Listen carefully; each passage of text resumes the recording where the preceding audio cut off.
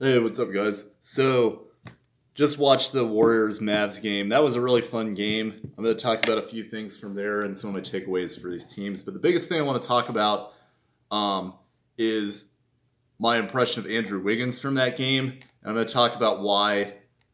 Primarily in the video, I'm going to talk about why I think the Warriors fleeced the Timberwolves in the Wiggins trade. I'll get into the details of that. But first, let's go into the game itself. That was a really fun game. I really enjoyed watching Steph and Luka going at it. They both hit a ton of insane shots. They were both really hot. I think Steph ended up with 57 points and Luka finished with 41, I believe. I have to go back and double check exactly. But it was really fun to watch.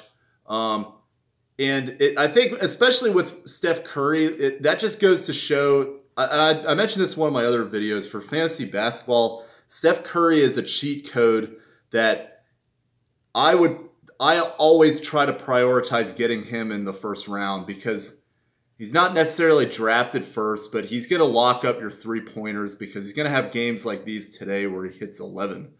And that itself is going to give you get you win that week with having a game like that in terms of that category. And then you've also got, he's going to give you a lot of points, especially the situation of the team where he's basically the go-to scorer. He's scoring almost a third of the team's points in games like that. Free throw percentage, always going to be really high. Field goal percentage, always going to be really high. And he's had some triple-double games where he's been flirting with a triple-double as well. So he really gives you so much value in fantasy basketball. And he's a guy that, again, as I talk about in the concept of scarcity, there's not a lot of point guards that put up the type of production that he does in fantasy basketball. So he's a guy that I always try to get in the first round if he's available, depending on where I'm drafting exactly. But yeah, and I think that still holds true with this season as well. So Steph Curry, a guy that you always can rely on in fantasy basketball. So real quick, I'm going to talk about the Mavs and their side of that game. I think Dallas will be fine. This game showed me that I really wasn't too worried about their slump anyway, because I think that a lot of their issues were that their team hasn't had a whole lot of time together to really mesh because they had a lot of issues with COVID. They didn't have the whole team healthy. And Maxi Kleber, who hit a big three in that game, he really provides a lot to the team. He's a solid defensive presence. He didn't necessarily play great defense today, but he can hit shots. He's a good big to switch onto guards if you're in a pick and roll situation. So they really missed him a lot during their losing streak, and he's starting to find his form again. But Dallas really needs to address their three-point shooting and their defense, which they address the defense portion, but I think Josh Richardson is not the answer, and I think that Rick Carlisle realized that. He didn't play him very much in the fourth quarter.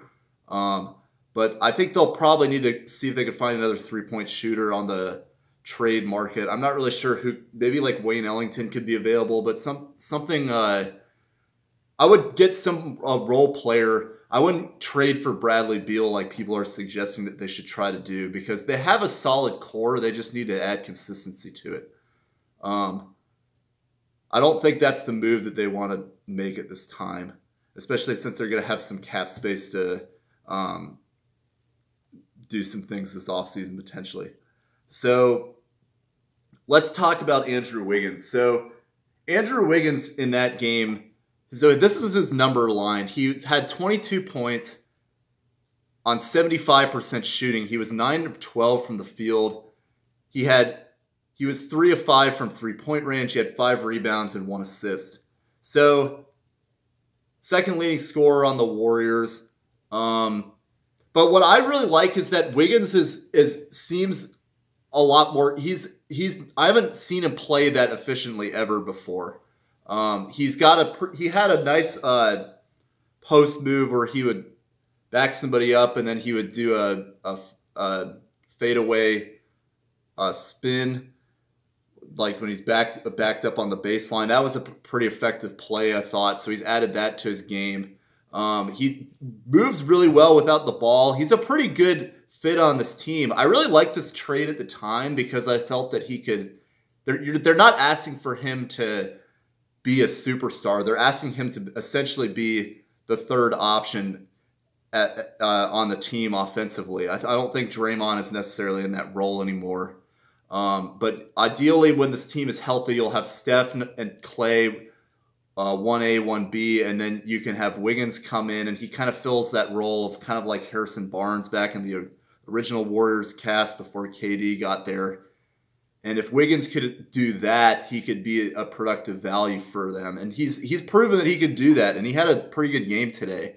Maybe I would have liked him to take a little more shots than he did, especially since they were short-handed. But I think he's proven that in that aspect of the deal, the Warriors have done well in taking a shot on him and giving him a chance to thrive in that system. So when Clay gets back, I think it's going to take the pressure off of Wiggins to do even more because he's not going to have that extra attention. He's not going to have as much attention even now because now you have two great shooters surrounding him. So he'll have more space to kind of help create his own plays even more. So I think it's a great move for them. But then you look at the whole package of the trade and the draft pick, and then it's proven that the Warriors fleeced the Timberwolves with this. So let's take a look at it. Quick recap of that trade. The Minnesota Timberwolves got D'Angelo Russell from the Warriors. And then the Warriors got back Wiggins, a 2021 draft pick that was top 3 protected. And then a 2021 second-round pick. So they're giving away both their draft picks for this draft, which is projected to be a pretty good draft. But let's talk about D'Angelo Russell, because D'Angelo Russell was not a great fit on the Warriors because he struggled to play off the ball. He's also not a great defender, and that hurt the Warriors because at that time they really needed defense because Clay was out, Livingston retired. Iggy was traded. So they've started to get better at defense now, but even in tonight's game, you kind of saw that wasn't great. But Wiggins is a better defender than Russell is. And you look at how Minnesota's doing now, and Russell his lack of defense has hurt this team, and they're the worst team in the West. They're literally the only team in the West that I think you can definitively say is out of the playoff race at this point. And considering we're only 20 games into the season, that's pretty bad. So that's really not panned out well for the Timberwolves.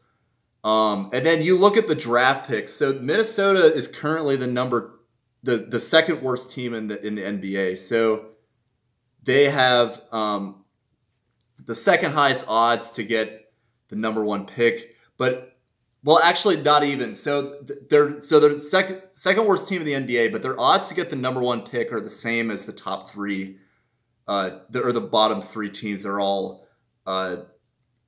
it has the most ping pong balls in the lottery. So they have a 14% chance that pick is number 1. And keep in mind, this is top 3 protected. So anything outside of top 3 will go to the Warriors. But the way that the lottery system has now distributed the odds out so that other teams can so it discourages tanking. What's happened is that for the Timberwolves pick, they have a higher percentage that pick is going to go to the Warriors than they do that pick is going to stay with them. So 14% chance that it's the number 1 overall pick, 13.4% chance that it's the number 2 overall pick, 12.7% chance it's the number 3 overall pick. That's a total of 40.1%. So it's basically 40% chance that it stays with the Timberwolves, even if they completely bottom out as the worst team in the league, because that's the same odds as the second worst team is the worst team. So 40% chance that they keep the pick and 60% chance the Warriors get it. So the Timberwolves not only are the bottom team in the West, but there's a higher odds right now that they're going to lose that pick than they are actually going to draft anybody with that. Plus, Anthony Edwards isn't looking great either.